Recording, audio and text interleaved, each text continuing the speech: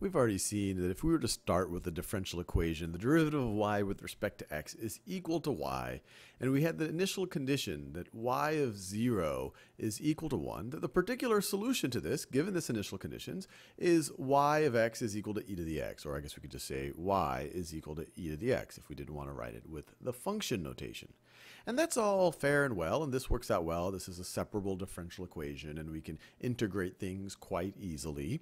But as you will see as you go further in the world of differential equations, most differential equations are not so easy to solve. In fact, many of them are impossible to solve using analytic methods.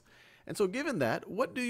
You've nicely described some phenomena, modeled some phenomena using the differential equations, but if you can't solve it analytically, do you just give up?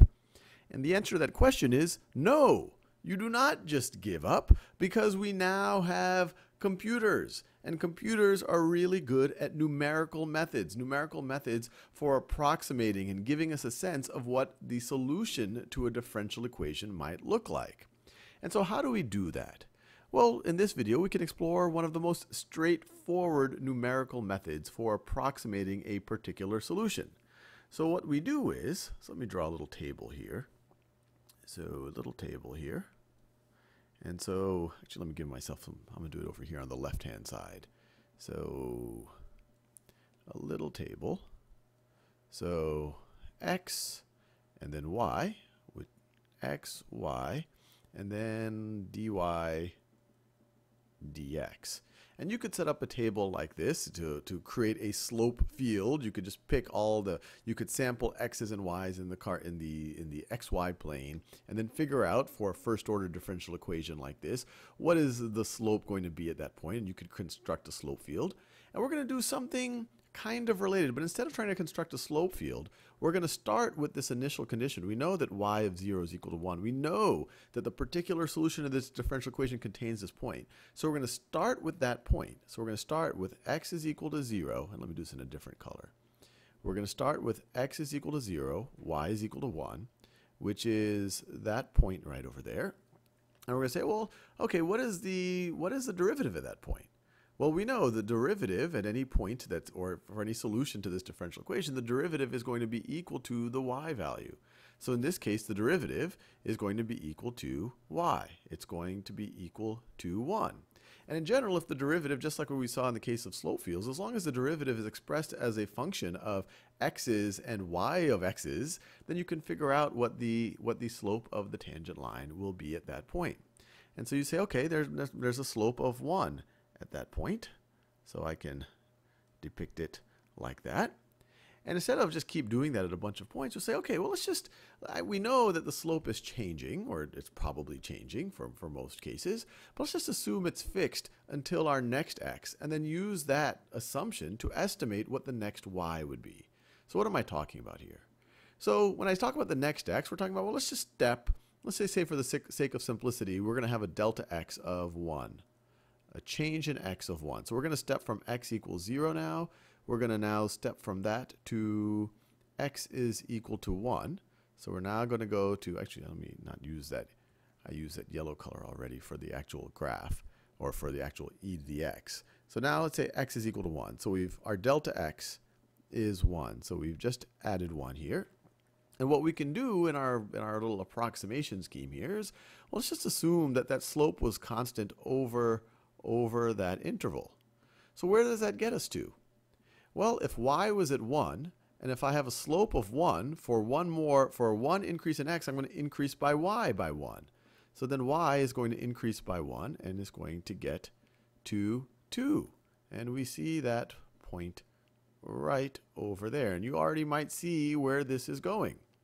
Now, if this were actually a point on the curve, on the solution, and if it was satisfying this, what would then the derivative be? Well, the derivative is equal to y. The slope of the tangent line is going to be equal to y. So in this case, the slope of the tangent line is now going to be equal to 2. And we could depict that. Let me depict that in magenta here. So it is going to be 2. So it's going to look, the slope of the tangent line there is going to be 2. And so what does that tell us? Well, if we step by our delta x one more, so now our x is equal to 2, what should the corresponding y be? Well, let's see. Now, for every one that we increase in the x direction, we should increase 2 in the y direction because the slope is 2. So the very next one should be 4. Y is equal to 4. So we could imagine we have now kind of had a constant slope, and we get to that point right over there. And now we can do the same thing. Well, if we assume dy dx based on the differential equation has to be equal to y, we can say, okay, the slope of the tangent line there is going to be the same thing as y. It's going to be 4. And so if we step our x up by 1, if we increment our x by 1 again, once again, we just decided to increment by 1. We could have incremented by 10. We could have incremented by 0.01. And you could guess which one's going to give you a more accurate result. But if we step up by 1 now, and our slope is 4, well, we're going to increase by, if we increased x by 1, we're going to increase y by 4. So we are going to get to 8. And so we are at the point 3, 8, which is right over here. And so for this next stretch, the next stretch is going to look like that. And as you can see, just by doing this, we have been able to approximate what the particular solution looks like. And you might say, hey, Sal, well, you know, that's not so good of an approximation. And my reply to you is, well, yeah, I mean, depends on what your goals are. But I did this by hand. I didn't even do this using a computer. And because I wanted to do it by hand, I took fairly large delta x steps. If I wanted a better approximation, I could have lowered the delta x. And let's do that. So let's take another scenario. So let's do another scenario where instead of delta x equal 1, let's say delta x equals 1/2. So once again, x, y, and the derivative of y with respect to x. So now let's say I want to take, so we know this first point, we're given this initial condition. When x is 0, y is 1, and so the slope of the tangent line is going to be 1. But then if we're incrementing by 1/2, so then when x is, I'll just write it as 0.5, 0.5, what is our new y going to be? Well, we're going to assume that our slope from this to this is this slope right over here. So our slope is 1. So if we increase x by 0.5, we're going to increase y by 0.5, and we're going to get to 1.5. So when we get 0.5, 1.5, we get to that point right over there. Actually, you're having trouble seeing that. This stuff right over here is this point right over here. And now our new slope is going to be 1.5, which is going to look like, actually not quite that steep. I don't want to overstate how good of an approximation is, and it's starting to get a little bit messy, but it's going to look something like that. And what you would see if you kept doing this process, so if your slope is now 1.5, when you increment x by another 0.5, well, you get to 1. So now if you increment by 0.5 and your slope is 1.5, your y is going to increment by half of that, by 0.75, and so you're going to get to 2.25. So now you get to 2.25, which is this point right over here. And once again, this is a better approximation. Remember, in the original one, y of 1, you know, should be equal to e. Y of 1 in the actual solution should be equal to e, 2.7, on and on and on and on and on. Now in this one, y of 1 got us to 2. In this one, y of 1 got us to 2.25. Once again, closer to the actual reality, closer to e.